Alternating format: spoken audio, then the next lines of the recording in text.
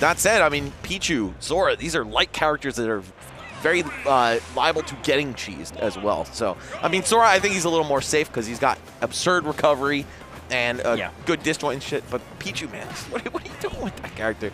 Not that he's bad. I mean, obviously, NAKAT, one of the best in the business with the character. But here he's going to be going up against Spanky on the Pokemon Trainer. Great tag. We just got Splash Daddy into Spanky. You already know. Only in esports would we ever see something like this. Yeah, Spanky and a regular for SoCal in terms of just going to SoCal locals and stuff. So, okay. Yeah, I've definitely played Spanky in bracket before and just like in friendlies and money matches and stuff. Super homie. But NAKAT now living in SoCal. Yep. And obviously known for the Pichu, but Sora came out and this was the most requested character for NAKAT. So like right when Sora got announced, I was like, all right, NAKAT has a main. Bro, he's had hashtag Sora for Smash in his bio for like the last 2 years. Yeah.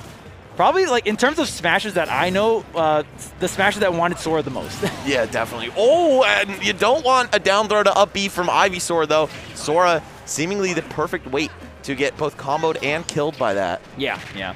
Sora, extremely floaty, has extremely active moves, and, Zachary has won a major already with this character, which is phenomenal. But, there's so much, it's a very mixed bag of opinions with Sora, because of being so floaty and maybe having some of these slower moves and, very susceptible in, like, these juggle scenarios. It can be pretty, like, you don't know really where to put Sora, right?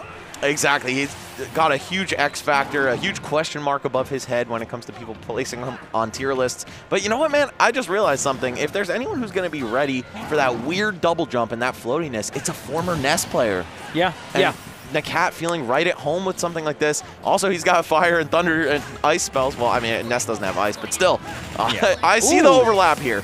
I love the down tilt into the up tilt there. That's probably the better opener you can get off of a down tilt at 0. You go into the up tilt, which true combos into an up air, and then like Sora juggling someone, it's really tough. That up air, Sora's up air, is one of the better ones for juggling. Ooh, there's the nair into the fastball nair 2 into the up smash. Very good against floaties, and even just very underexplored character in terms of there's a bunch of IDJ stuff, and NAKAT is going on a tear right now. That was so sick. The up B just before touching the ground being like, nope, I ain't done swinging yet, baby. Don't drop that shield. And if you do, you know what? Good for me.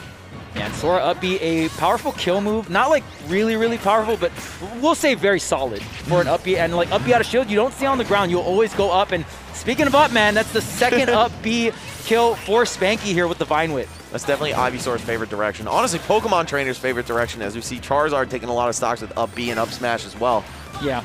So dying off the top as a floaty character, it is a little bit easier. You don't get that resistance due to gravity. We could see Sora die really early, but you know what? NAKAT looks like he has come alive. He's figured something out.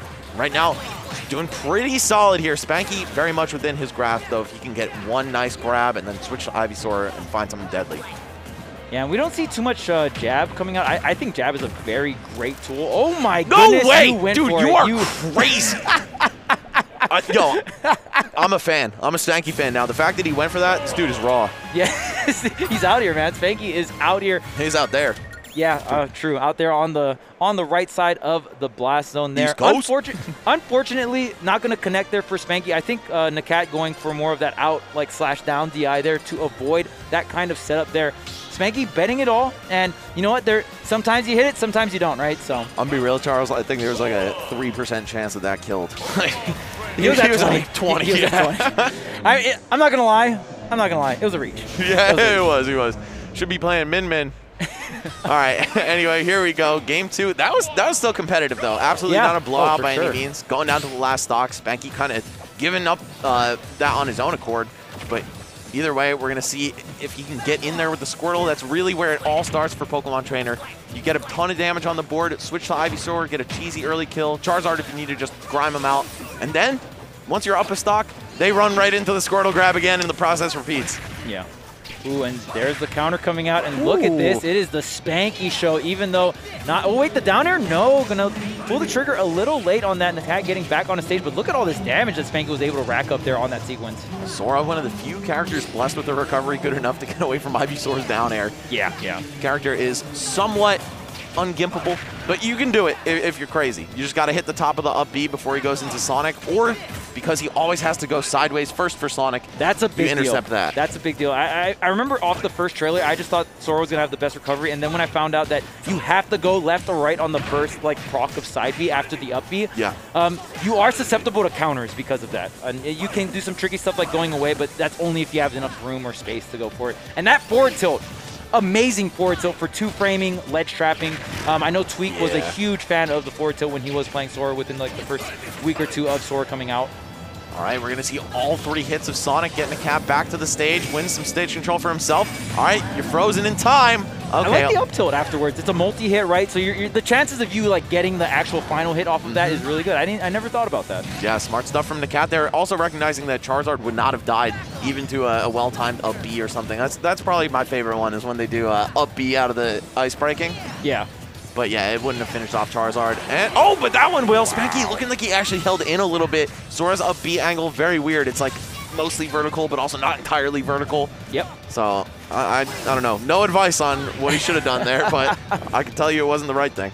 Yeah, and I mean, Sora can do some little like planking off the ledge. The spells will kind of like float Sora there for a little bit, and ledge drop thunder is actually pretty strong, and then like double jump into something like Blizzard or Fire is also strong as well. So just, you know, these spells command a lot of space. They're not like broken by any means, but very solid projectiles, honestly. They're really good, yeah. Oh, there it is, down tilt in the up smash, taking out Charizard at 112 after the hit.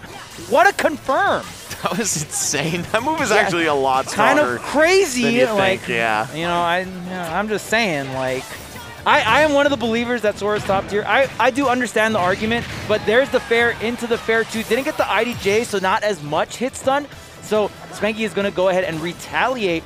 But yeah, I mean, I am a Sora believer. I do think this character is top tier. And my top tier is like top 20, so. Right. Yeah, dude, I was a doubter for a while, and then I watched Zachary at Kagaribi, and it was like, all right, man, this character is clearly viable at the very least. He's definitely good. Sora will at least bare minimum shake up the meta, for sure. Like this will affect the meta. He's a threat. Yeah. And Sora's just such a popular character. There's going to be top players that just commit to this character in general, right? And NAKAT being one of them, of course, a champion for years of the character's appearance in the game, so he's not going to waste that opportunity now that he's out doing so well here in Game 2 against Spanky. It's not even close compared to what we saw in Game 1. Oh, try to get the freeze edge guard. Yeah, if you snipe a double jump with that freeze, it's pretty much curtains. Backdoor will also KO here. But there's the tech, and NAKAT going for it again. Damn, Nest mains, man. Oh, the footstool, but it doesn't matter. He's Sora. Yep. Ooh, back to the ledge here, and this back throw is going to be it. Yeah. It's a pretty solid back throw there. And NAKAT closing that out, very Ness-esque. Yeah, dude, it's a mascot back throw, as my roommate Dre Charles says. Another Charles, actually. But yeah, Mario, Luigi, Banjo, Sora, like, you know, all the main character guys have some stupid spinny throw that kills you at 160. There you go. Sora being no exception.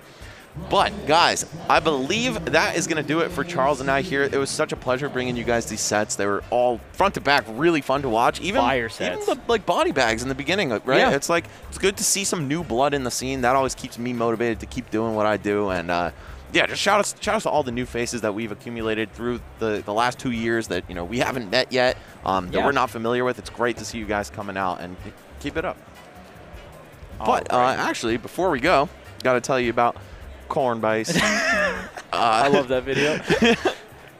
Oh, sorry. Actually, it is a giveaway at the. Oh, shit, dude. I'm floundering, bro. Where is it? Where is it on the sheet? Oh, is it on the back? Oh, hey, we got it on the back. I'm so sorry. Sometimes you just gotta hit it with the flip. That's why they pay me the big bucks. So, guys, if you want to enter the giveaway for Mainstage and get a chance to win a Nintendo Switch, 5 cases of Mate Mate, an Asus Republic of Gaming router, and Smashbox, and limited event merch from BTS, please go to bts.gg/giveaway or click on the banner in the stream. It should be right there for you. It's going to end November 14th. That is tomorrow night, just before midnight. So please get yourself in there. You get a whole bunch of cool free stuff. I love free stuff. Look at this, man. The gamer router. Yeah, that's a bunch of free stuff right there. Got spikes coming out of it and shit. That's how you know it's a gaming router, right? Like, don't step on it. It looks crazy. It's got the defense mechanisms, but you know, no troll, man. Again, shouts to all the sponsors, or I mean, all the partners here, and just amazing merch all around. I can't wait to hit up the merch booth as well. Like, look at just the joggers look clean, the shirt.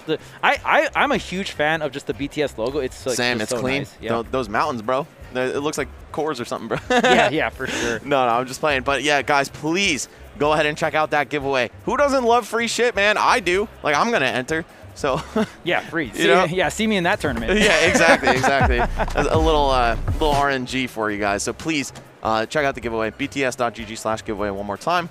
And you know what? Good luck to all of you with your submissions. Please enjoy the rest of the tournament. You'll see a little bit more of us for the rest of the weekend. Yeah, for sure. But for now, it must be our time to go. Stay tuned.